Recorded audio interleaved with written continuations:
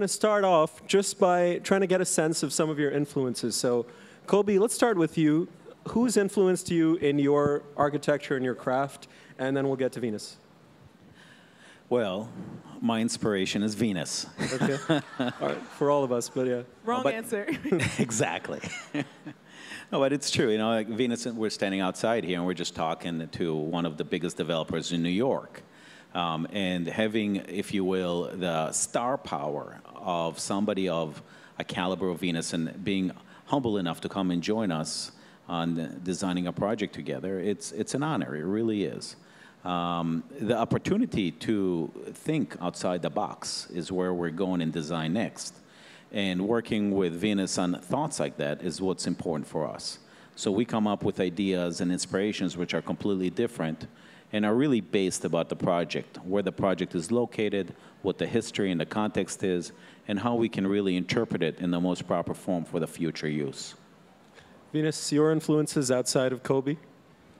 There's only Kobi, and not the other Kobi, this Kobi. But tell us how you got into this. You got into it because you saw a work that touched you or inspired you. So who were some of those influences? Well, I absolutely adore design. And when you're an athlete, especially a tennis player, you start very young. I started playing tennis at 4 years old. I don't remember learning how to play. I just always known how, and that's how young I started. So, you know, as an athlete, you're expected to be an athlete, but you're not always just an athlete. And outside of my love on the court, I love design and all sorts of design, interiors, architecture, fashion, the arts, fine arts, all arts. So I decided to be a part of interior design because I love being able to influence a space, and we all have to live, work, and have fun in spaces, and I love being a part of influencing every aspect of someone's life. Kobi, I'm going to turn it over to you. All yours. Go ahead. What would you like to ask Venus? I would like to ask Venus how it is that we can work together on this next project, because we have a project coming up together. And you know what is interesting is that Venus has an ability to come up with ideas and thoughts that are completely different. Because of her experience and her global experience, it's completely different than most people would have. So that opportunity creates a unique character.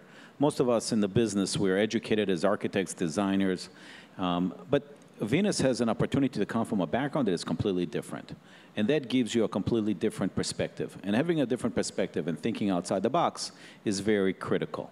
And some very well-known people who came from other fields, like David Rockwell, came from staging theaters for, what do you call it, in Las Vegas for the shows. He comes from a completely different perspective.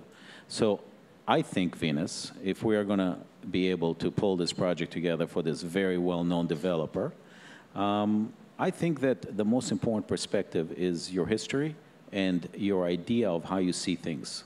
And having, you know, just spoken to Venus over the past few times, the perspective that she has is completely different. I think it creates a completely different value for development and a quality of life.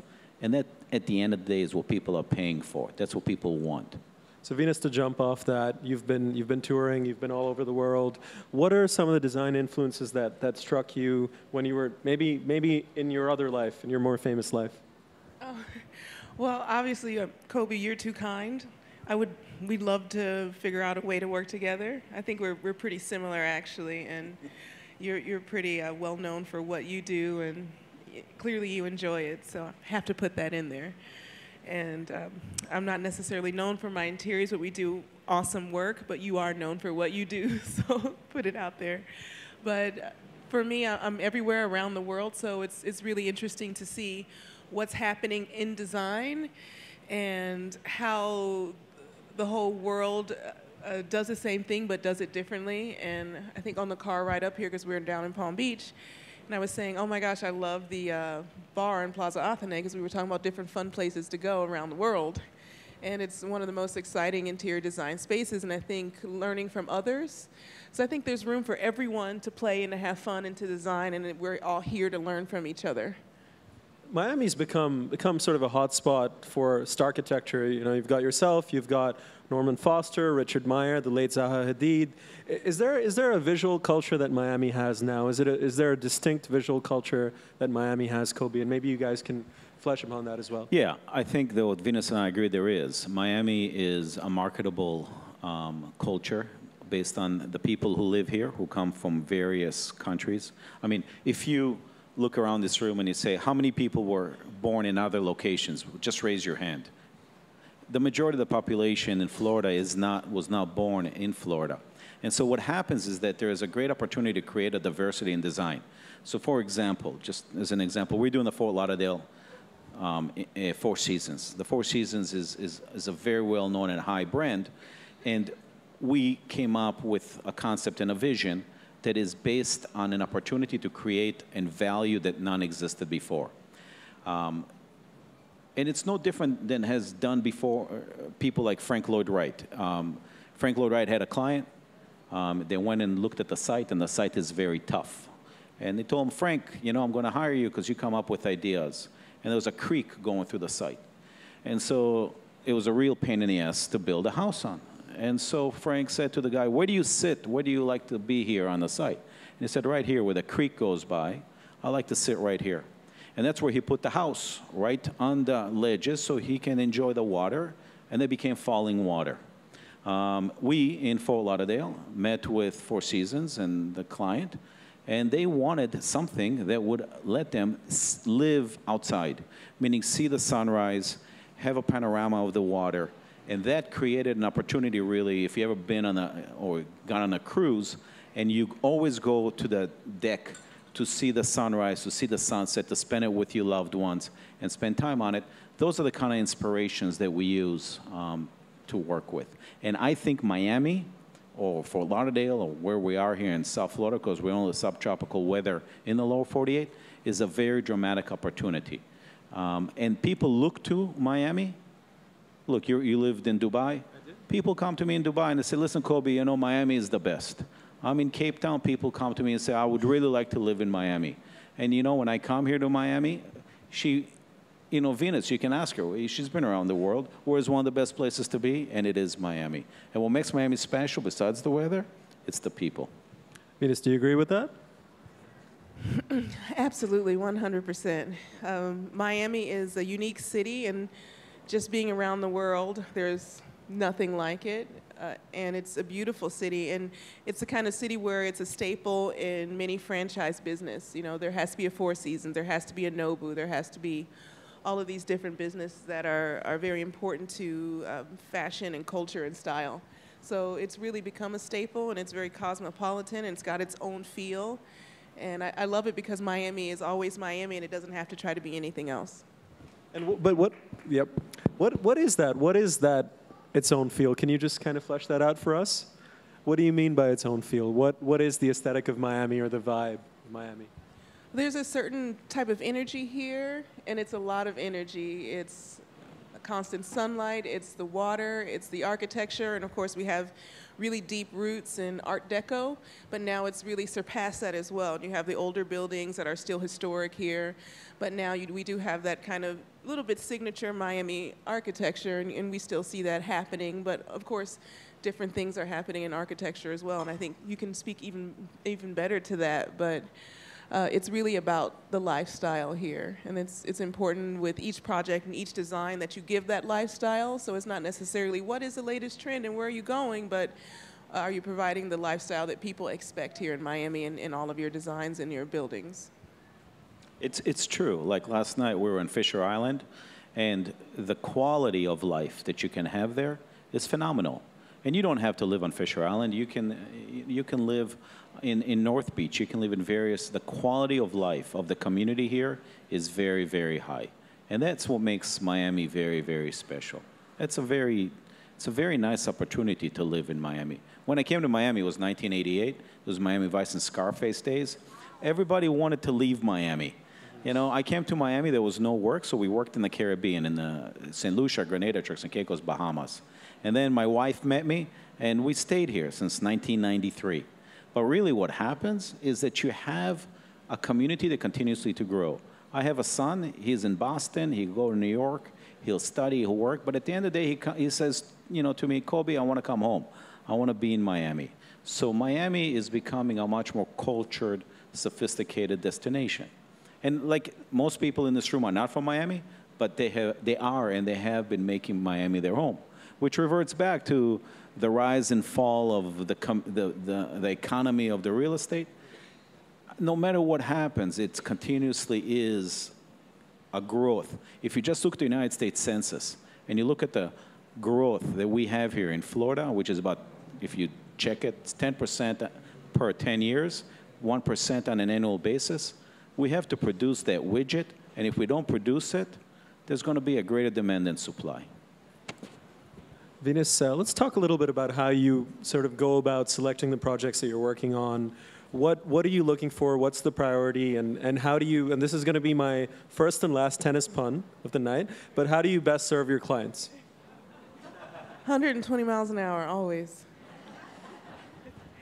It's a unique business because with interior design as well as architecture, you have to build trust and you have to have trust in the community.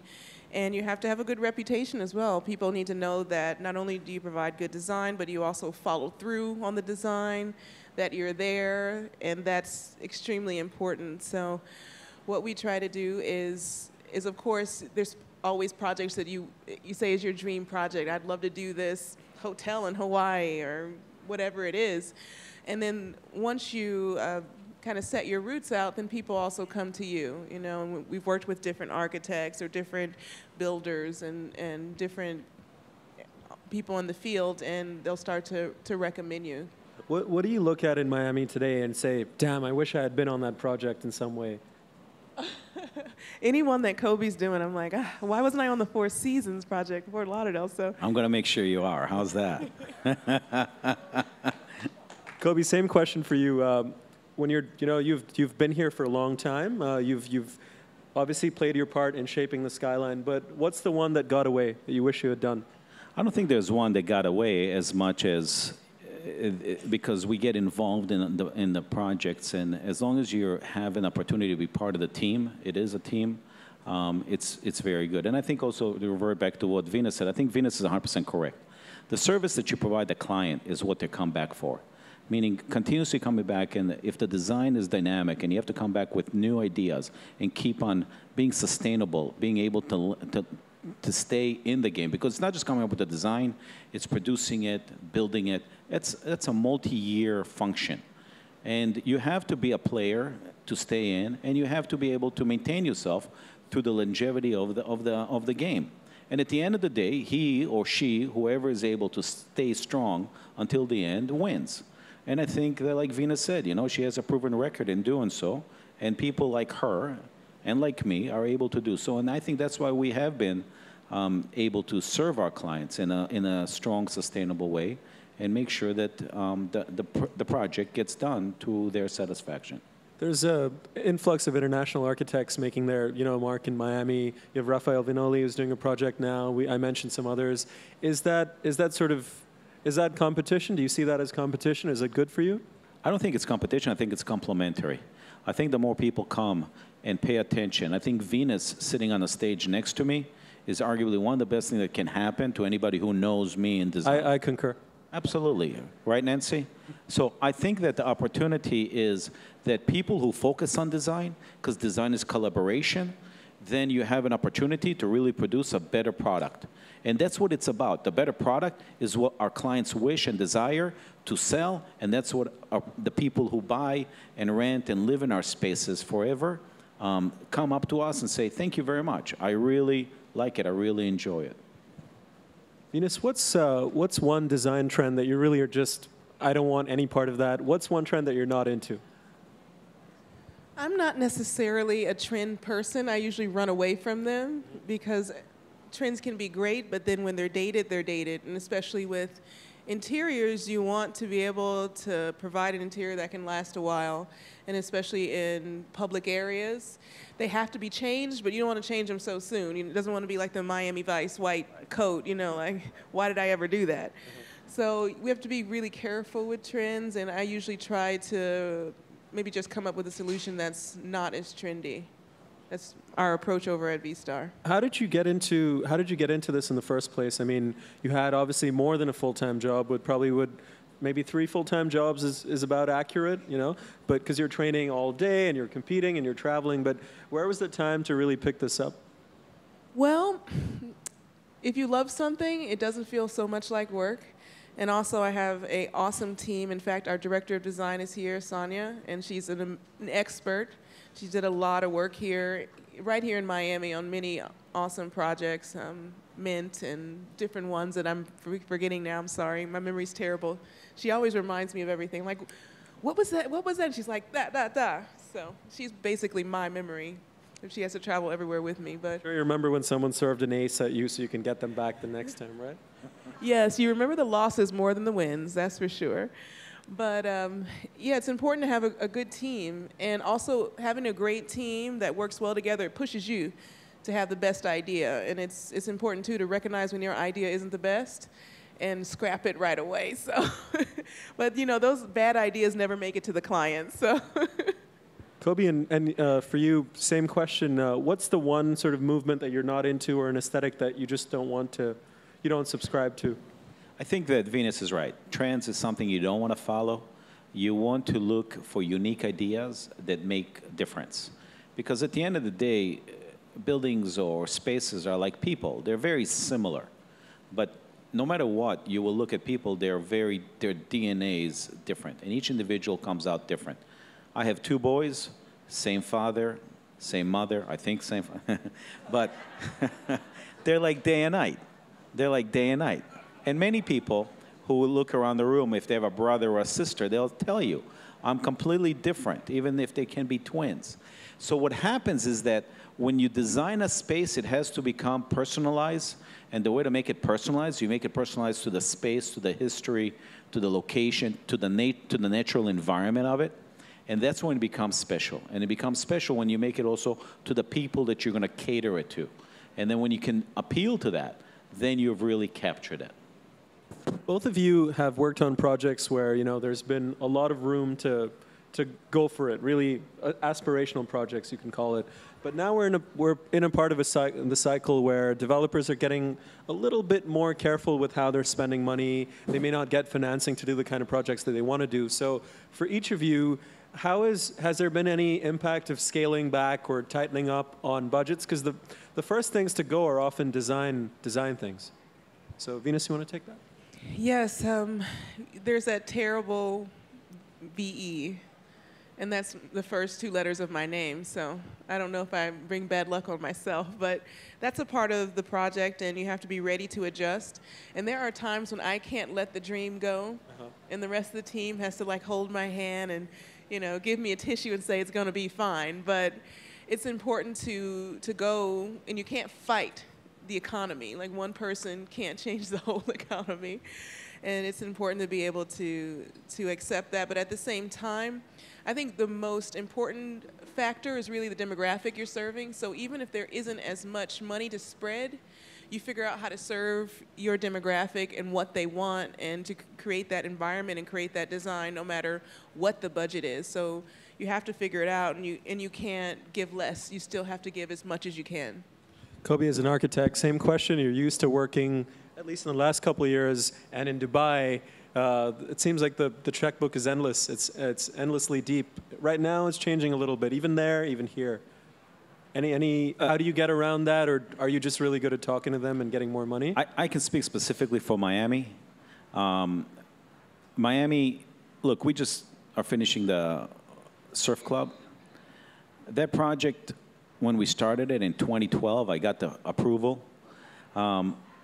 We looked around at each other and said, who's going to come to Surfside that nobody knows about, which is on the north side of Miami Beach that nobody likes, and in Bell Harbor that, you know, everybody knows about. What happened is the clientele for that project were from the Northeast. We sold Chateau for mostly a group of neighbors from Argentina. We're selling Fisher Island to everybody. Everybody is coming to Fisher Island. You never know who your clients are. when I'm a contrarian, when people are telling me, oh, the market's so great, I told them it's not so great. And when people tell me, oh, now it's really bad, I tell them, no, it's really not bad. The market does not go to zero. It's never zero. There's always buyers, always people looking to move to Florida. I just gave you examples how people around the world think that Florida is the best. By the cooling off economy, the cooling off market in whether it's international or domestic, people come to Florida and they want to buy real estate. Right now, there are still Brazilians, South Americans, there's still Russians coming in here. People tell me Russians are not coming anymore to Sunny Isles Beach because I built maybe half a dozen projects in Sunny Isles Beach. Well, that's not necessarily true. If I had money and I was Russian or if I was Ukrainian, my money had left Moscow a long time ago. Now, if I want to, and I'm in Dubai or Abu Dhabi or I'm in Doha, Qatar, or I just finished a 750-room hotel in Mecca, guess what? I still want to have a unit someplace in the United States of America, and I'm either going to go to New York or I'm going to go to Miami. I grew up in Minneapolis. Nobody ever tells me they want to go to Minneapolis. No, it's true. I love Minneapolis. It's great. It's one of the best places in the world. That's the next challenge of your career, right? To make that a destination. Nobody wants to go there. But Miami, everybody wants to come to Miami. And as time goes by, everybody wants to come to South Florida more and more. So I believe, I know the numbers are going to continue. And if they stop, which they did, they stopped. When September 11 happened, guess what? September 12, I was looking at the phone. It didn't ring once. And back then, people used to call people on the telephone. It doesn't happen. After the stock market crashed in '09, it continuously comes. There's a lull, and we have a little bit of a crazy election this year. We have a little bit of a crazy economy. But at the end of the day, there's always people wanting and desiring to come here. And also, you have people in this population now who have kids, and they have the next generation. Look, Venus, she can go live anywhere she wants. Her employees can go live anywhere they want. And even if you're in New York and you make your money in New York, or you make your money in New Jersey or in Berlin or in Paris, your point of reference and your point of, your true north, you go someplace where it makes you feel good. And for quite a few people in the world, it's a place like South Florida. We really have a very little time left, so I want to open it up again, Kobi, to you. And any questions for Venus? Any specific questions besides working together? Because I'm sure that'll happen in the future. Yes, I have one question for Venus, and I didn't ask her before. How do you get such strength to be a repeat winner and continuously stay in the game for so long, physically and emotionally? I'm 54 years old in November 1st. I mean, you have to almost be born to desire something and to be in the game for so long. I mean, I have the deepest respect for people like you who continuously, repeatedly do not fail when all odds are stacked against you. And in our business, like she said, we have the trials and tribulations of life. But I just don't know, and maybe it's because you love it, but it's amazing. I mean, I have the deepest respect for people like you who continuously do that. It's amazing. And I'm answering. How do you do that is the question. Thank you so much, first, for the compliment. And second, I do lose sometimes. I don't always win. But I do love it. And I just feel so blessed that I had an opportunity to play and still play and to live my dream out there on the court. So when you're living your dreams, it makes it easier to have that strength and to work through it. And it's just an honor to do it.